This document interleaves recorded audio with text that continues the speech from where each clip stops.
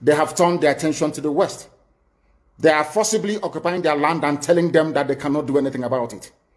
A whole presidency in a country openly and brazenly supporting terrorists.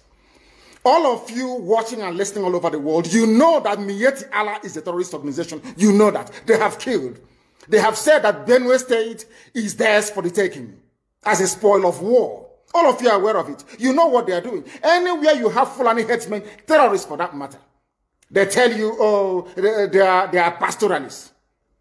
They are allowed to do their businesses in the forest. All of you are aware of it.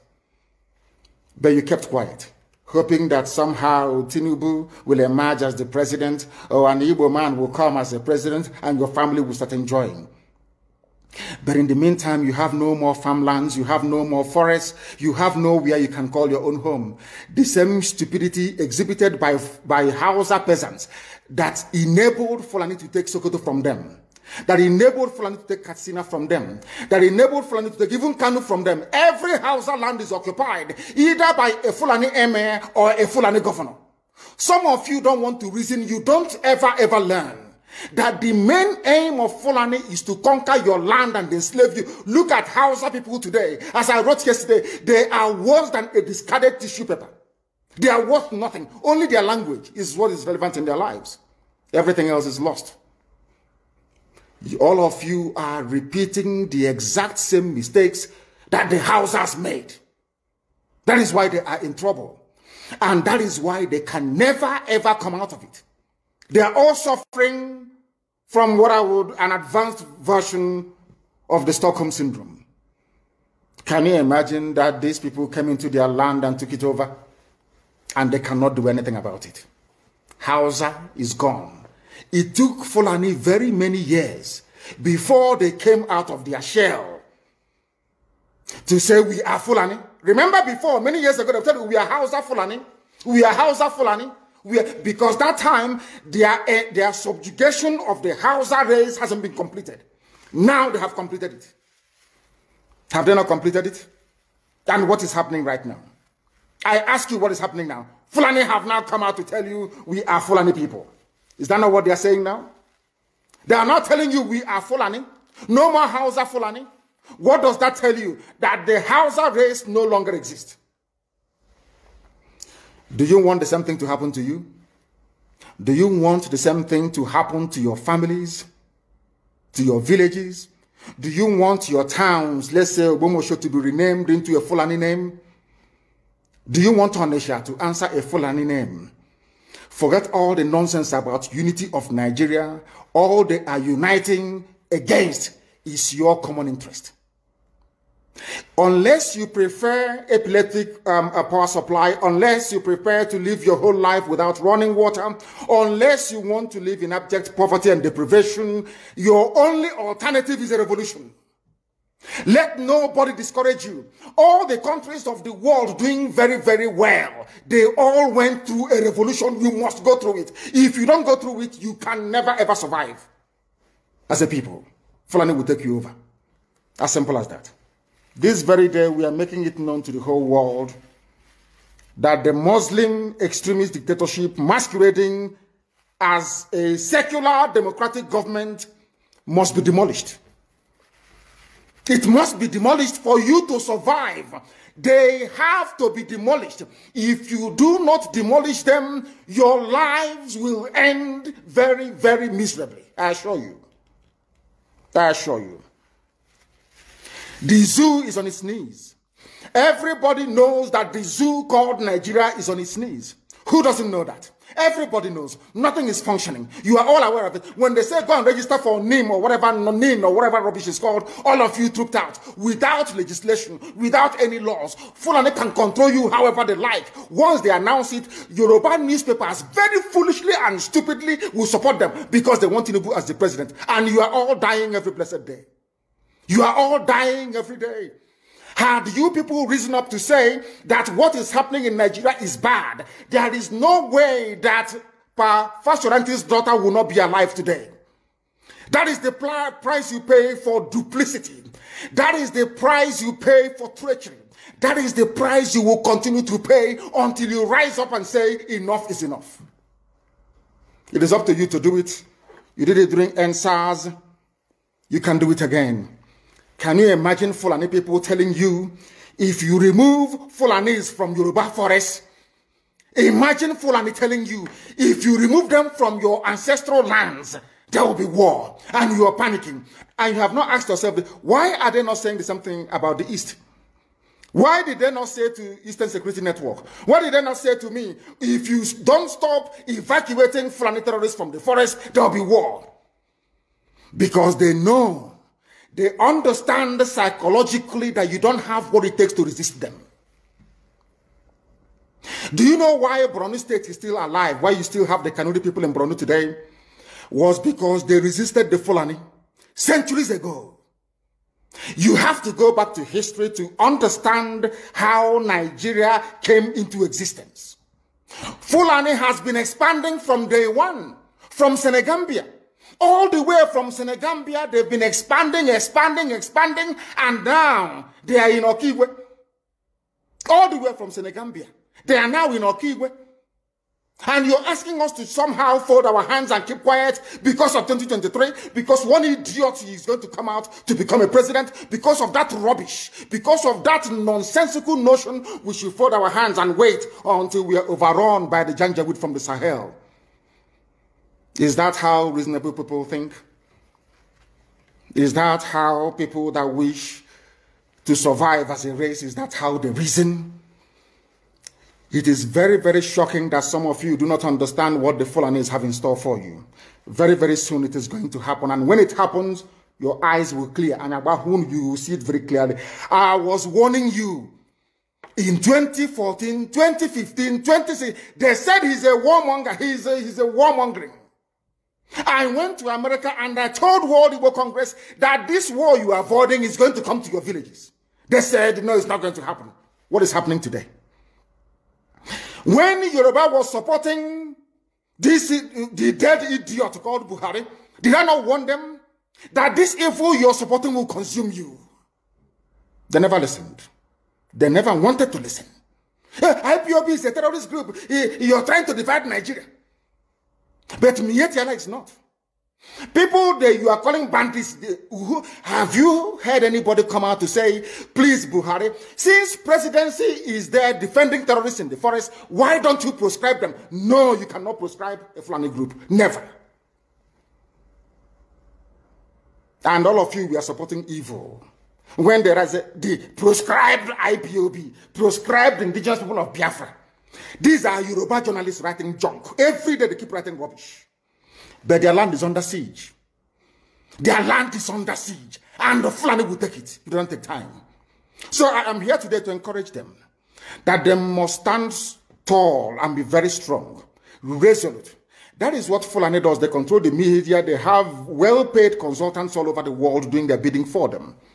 They have that woman at UN trying to lobby the world that everything is okay in the zoo called Nigeria. But you and I know that the zoo is not okay. You and I know the game plan of the Fulani. And what are you doing about it?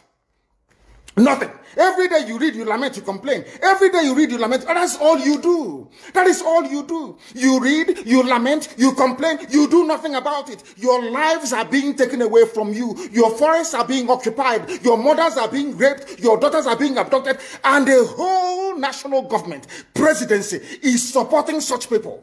And you're telling me that Nigeria is viably sustainable. Is that what you're telling me? That somehow this contraption is sustainable, it is viable. It can never be.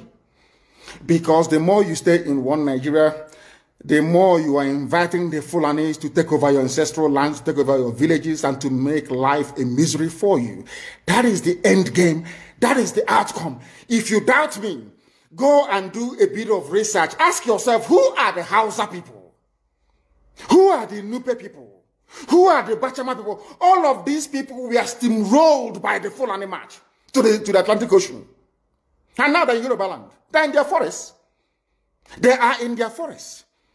And who is going to drive them away from there? If not the Yoruba youths. Forget about your useless governors. Your elders are very strong. I love Yoruba elders. The way they behave, the way they talk. Very, very strong. They said they support Akeredolu.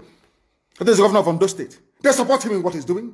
People must come out to say that enough is enough. When you travel to the north, do you live in the forest in the north? The Igbo people in Sabongeri in Kanu, are they living of course it's Hausa land, are they living in the forest? They came to the town, they work very hard, they build houses, they build mansions, they develop the entire place. Is that not what they do?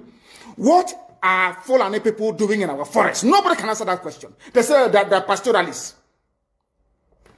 I want some of you have had your breakfast this morning. Please go to your fridge or go to where you keep your beverages and you will see pig milk. Pig.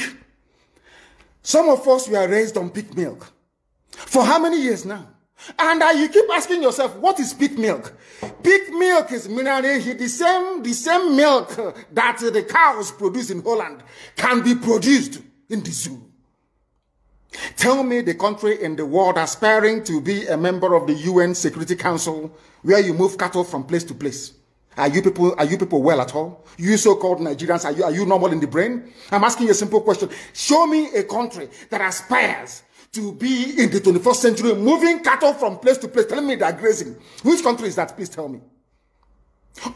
All of you don't have any shame. When you have people, an entire presidency coming out to defend a very primitive, archaic agricultural practice, then you know you're in very serious mess. You are in one almighty trouble, I'm telling you.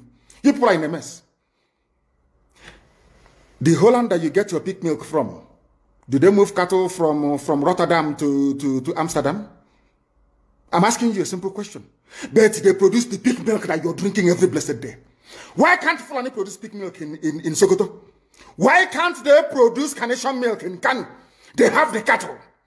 Before the white man came, did you see any Fulani in your forest? All these people talking rubbish about movement of cattle and movement of... I'm asking you, before Britain came and handed over Nigeria to Fulani, ask your grandfathers, please, or your grandmothers. Ask them. All this nonsense we are hearing today in this so-called one, I want to tell you the dangers of one Nigeria. All this nonsense you're hearing today about one Nigeria, Fulani in our forest, Fulani in our village. Before the white man came, did you see Fulani moving their cattle all over the place? Did we not have meat to eat? They will answer these questions for you. Because sometimes in Africa, we don't reason very well. The way we reason is disjointed. It is disjointed. I can't understand for the life of me why instead of them to waste all that money arming and equipping this Janjaweed army Mihetiala to come and conquer you and I, why don't they open a milk factory somewhere in the north and bring the milk down south? I'm sure Southerners will buy it. After all, pig milk comes all the way from Holland. Pig milk all the way from Holland. Now you understand it. Because of the way you people reason. Why can't you produce? Is it difficult to produce milk? The same milk that comes out naturally from the udder of the cow. Why can't you can it somewhere, pasteurize it, and send it to people to eat, to drink, or to do whatever with? All over the world, that is what is happening.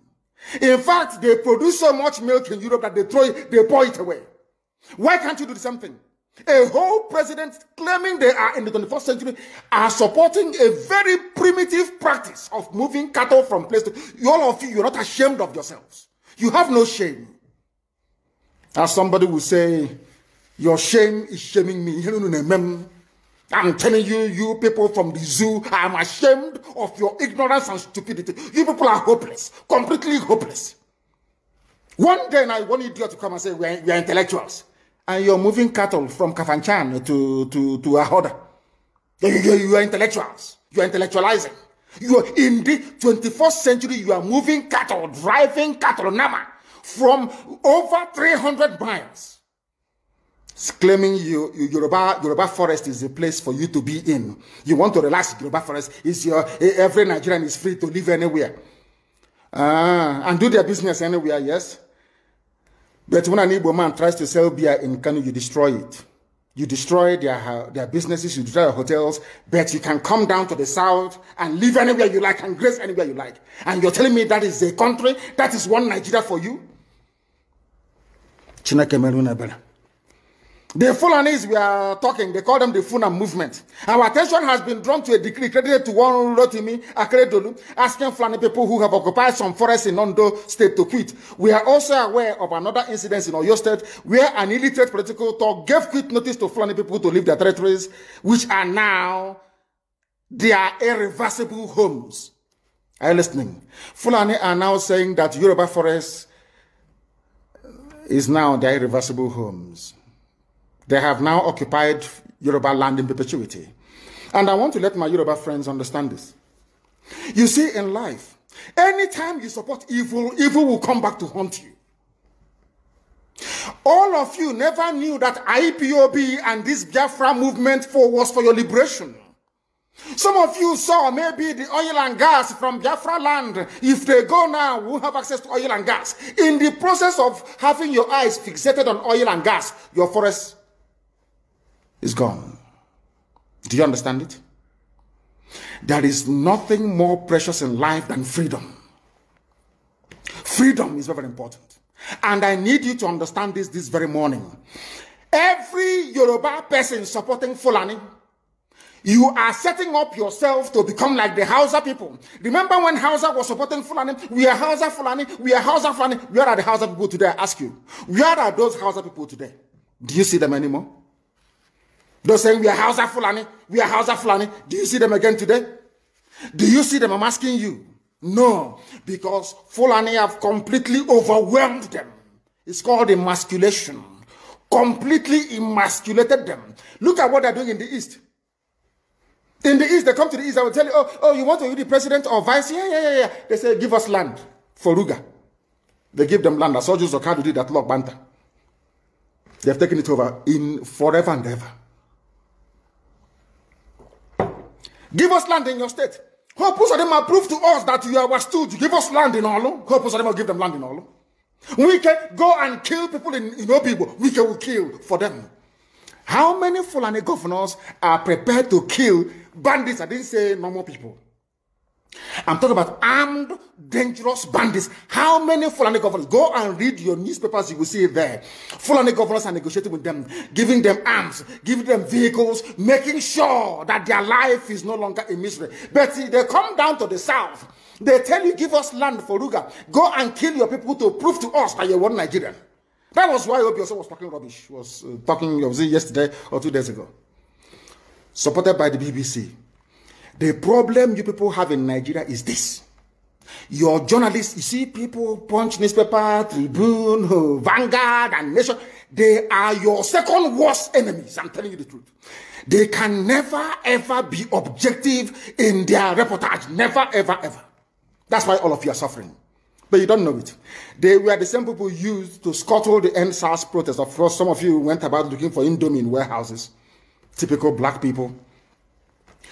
Any revolution that is coming now, you must stand very firm. They'll say, oh, you're Igbo. Oh, you're Yoruba. Oh, you are from Europe. Don't join them. It's our turn in 2023. If you do this, you will scuttle our chances of becoming the president